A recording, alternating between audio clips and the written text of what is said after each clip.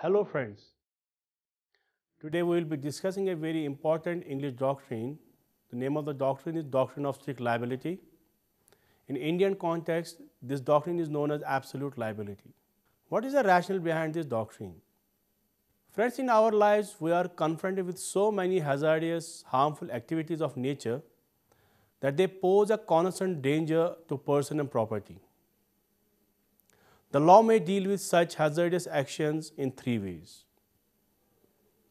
It may prohibit them altogether, or it may allow them to be carried on for the sake of their social utility, but only in accordance with regulation that are statutory in nature, and hence laying down safety measures and providing for sanctions for non-compliance. And the third one is, it may allow them to be tolerated on conditions that they pay their way regardless of any fault. This last method which I mentioned is the doctrine of strict liability. Therefore, we understood the rationale or the crux of strict liability doctrine is that those who resort to a hazardous activity must pay their way regardless of any fault. This principle actually is closely related to negligence because risks involved are so obviously inherent as to be foreseeable, but with this difference that the defendant would be held liable even if he could not by reasonable care avoid the damage.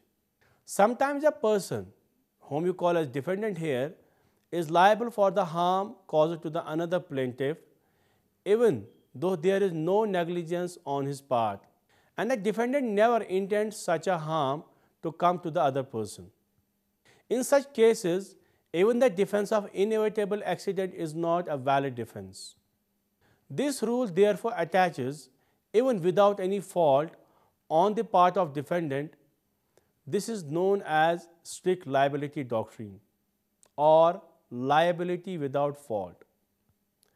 Thus, in a nutshell, this doctrine is that the activities coming within its purview are those entailing extraordinary risk to others, either in the seriousness or frequency of the harm threatened. Now, let us understand the basic principle of this liability under this doctrine. We must understand under law of torts, one can sue the other for damages ensuing from violation of legal right in one person and violation of legal duty by the other, or one cannot be held liable for violation of social and moral duties. Therefore, a person is liable for those wrongs on his part which he intends to bring about or which resulted due to negligent act on his part, and which means that those liabilities are based on fault. The doctrine of strict liability stands as an exception to this statement, which says wrongdoer will be held liable for the consequences of his acts even though he has been vigilant enough while doing the act, or even though there is no negligence on his part, or even if there is no intention on his part to bring the result ensued. The doctrine of strict liability is also known as no fault liability, which means even without the fault of defendant, he is liable despite the fact that there is no negligence on the part of defendant and the defendant has no desire to cause damage to the plaintiff. Let us understand what Dr. Winfield has said about this doctrine. Dr. Winfield prefers word strict as against word absolute for describing the liability under that rule, as enunciated in Raylan versus Fletcher. The nature of liability is absolute, though subject to certain qualifications which take away a great deal of its absolute character.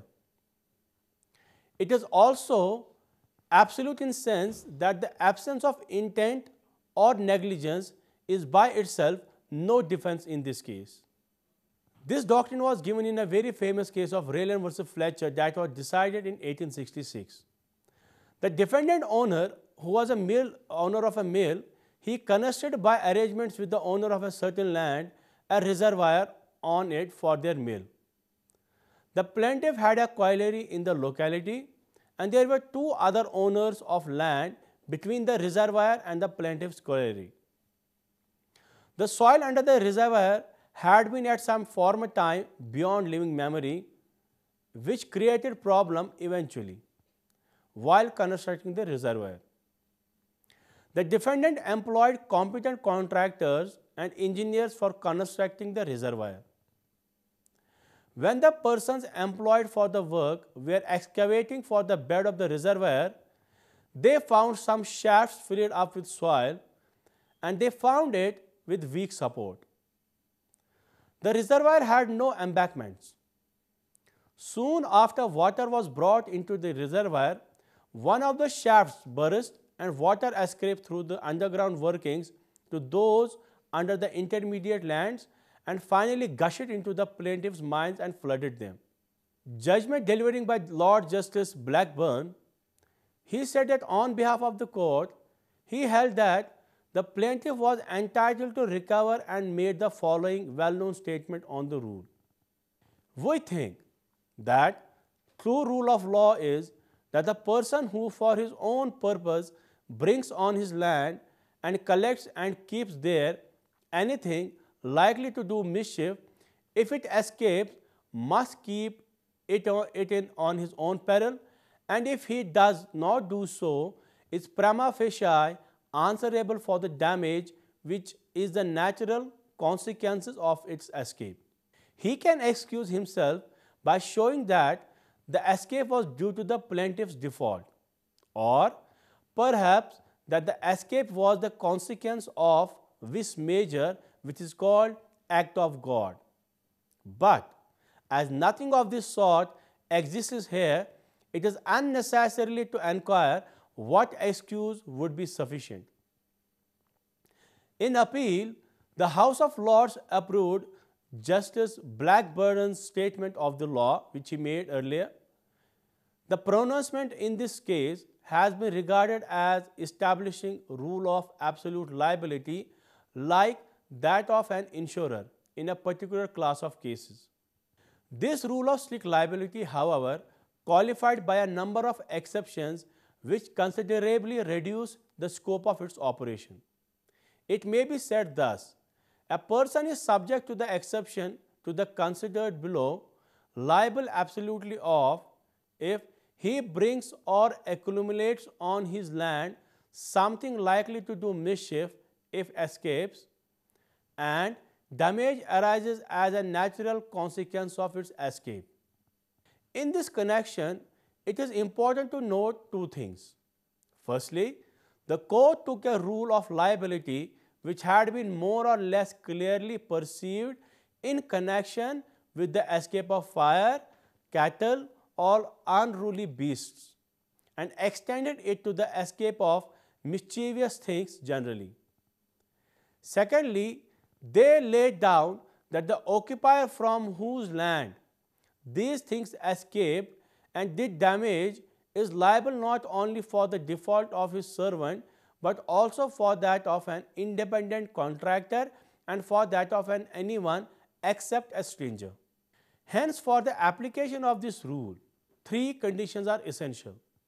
Some dangerous thing must have been brought by a person on his land.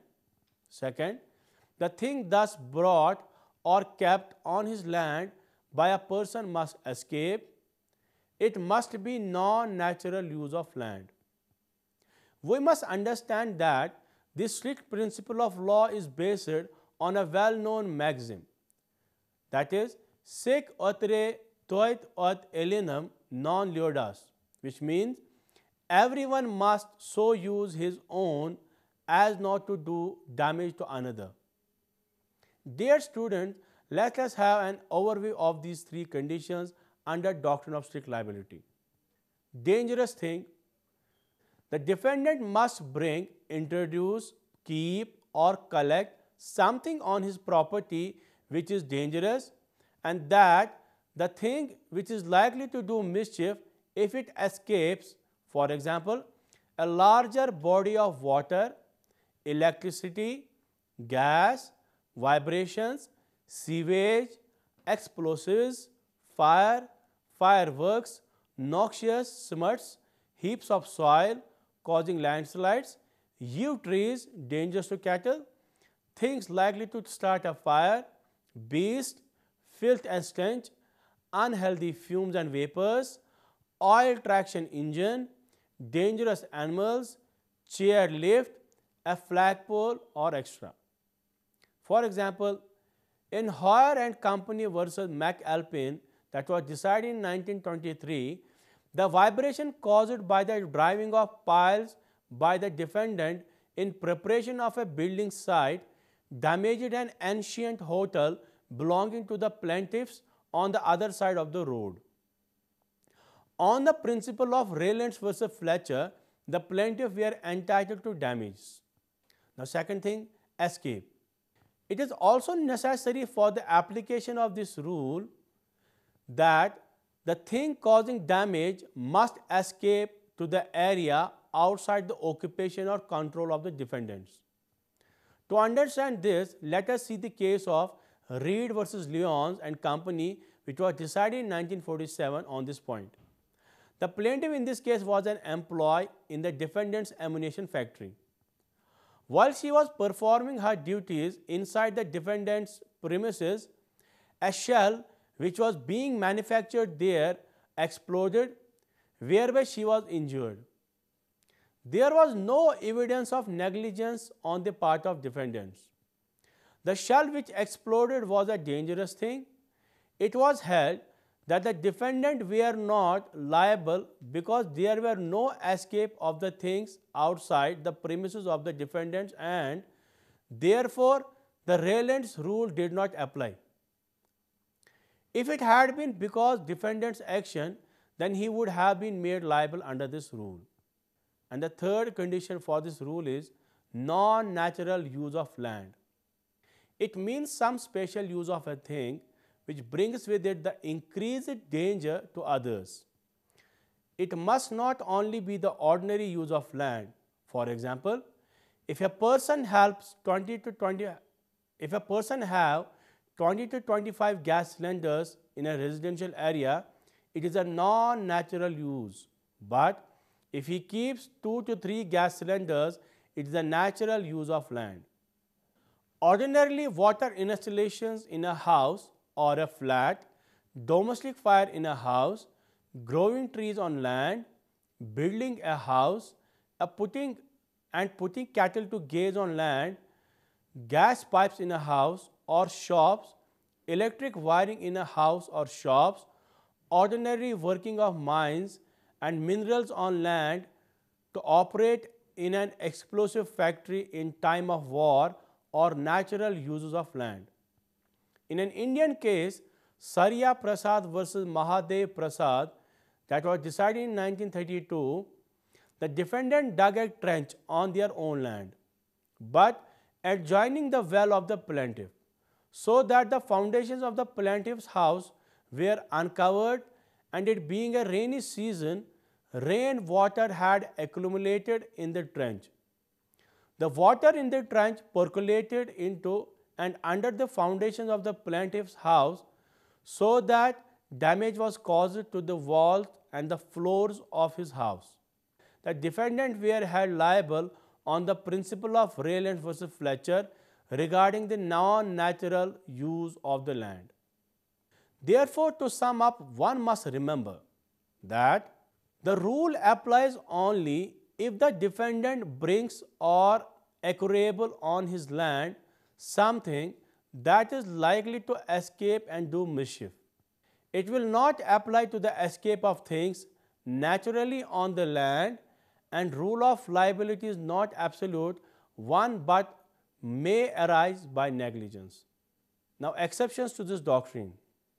This rule of Raylands versus Fletcher has been applied after a long time in later cases to gas, to electricity, oil, noxious fumes, colliery, spoil, rusty wire from a decayed fence, vibrations, poisonous vegetations and flagpole, etc.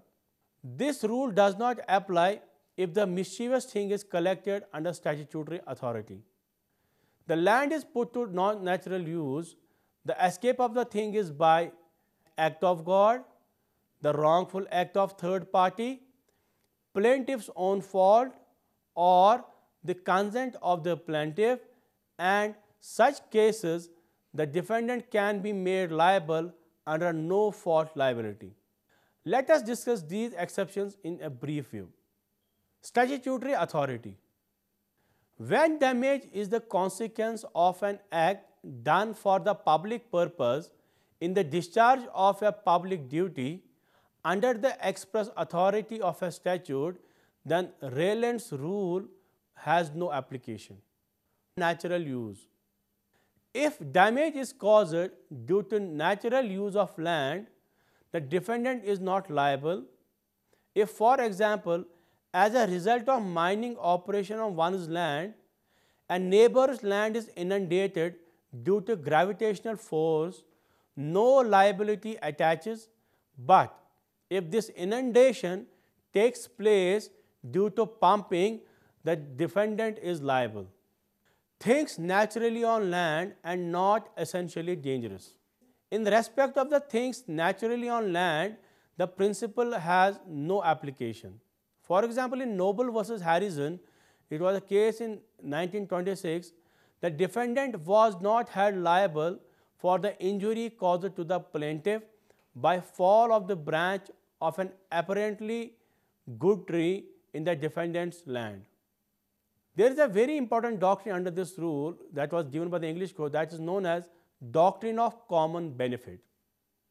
Friends, this is a very important doctrine while understanding the exceptions to the rule of strict liability. It says that when the injury is caused to the plaintiff from a thing which is maintained in the premises for common benefit of both the plaintiff and the defendant, the latter will not be held liable. In another case of Carstairs versus Taylor, 1871, the defendant in this case, an occupant of the upper story of a building, he was held not liable to the plaintiff. The occupant of the lower story has made for damages caused to him by escape of water from a water box in the upper story. A rat gnawed in a hole in a box which caused the leakage of the water. Then a very important thing, that is act of God, which acts as an exception to this rule, which you call as vis major. An act of God is an event or accident resulting from operation of natural forces so unexpected that no human foresight or skill could reasonably be expected to anticipate it. It means an extraordinary act which could not be reasonably expected or anticipated, and it must not arise from the act of man. It is only those acts which can be traced to natural forces and which have nothing to do with intervention of human agency that could be said to be act of God. Therefore, this form refers to such overwhelming operations of natural forces as a tempest or an extraordinary rainfall and flood. Salmond on torts define it as by referring to a Latin maxim, which is actus die nemini facet injuriam, which means an act of God does a wrong to nobody.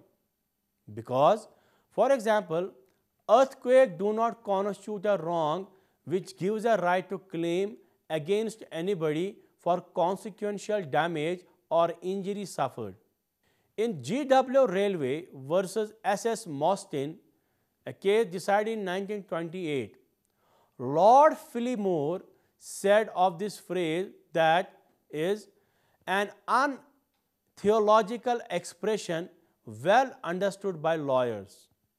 But Lord Blanchburg in same case spoke of it as an irresistible and unsearchable providence nullifying all human efforts.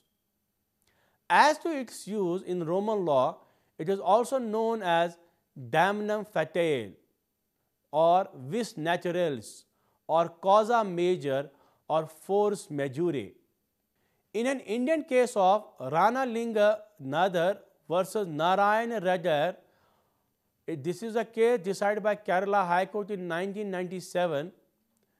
In this case, the criminal activity of an unruly mob which robbed the goods transported in the defendants was held to be not an act of God, wrongful act of third party or act of stranger. This also forms an exception to the rule of strict liability. In order to avail this defense, it must be proved that the escape was due to wrongful act of a third party or stranger. The defendant did not have any control over him, and as there was no negligence on his part. Thus, where the harm is caused due to the act of stranger who is in no way under the control of the defendant is not liable under this rule. And there is next one, plaintiff's own fault. This defense to this rule of Rowland versus Fletcher was recognized long ago in the cases of cattle trespass, where it was due to the plaintiff's breach of duty to fence his land. Similarly, a person cannot complain of injury due to his meddling with a dangerous thing or to his trespassing in another premises or to some neglect on his part. There is another exception, that is consent of the plaintiff. The principle of voluntary non-fit injuria is a well-known principle which means where there is consent, there is no injury. Where the plaintiff has consented to the accumulation of dangerous things on the defendant's land, he cannot sue if it escapes and causes some damage. In Kerstead versus Taylor, it was held that in high-rise apartments, water is stored in tanks for the common use of tenants in the building living on different floors. If water escapes or leaks without any negligence on the part of defendant, he is not liable. The rule of strict liability does not apply if the source of danger, for example, water tanks, gas pipes, electric wiring, is maintained for the common benefit of both the plaintiff and the defendant. With this, we conclude our today's program.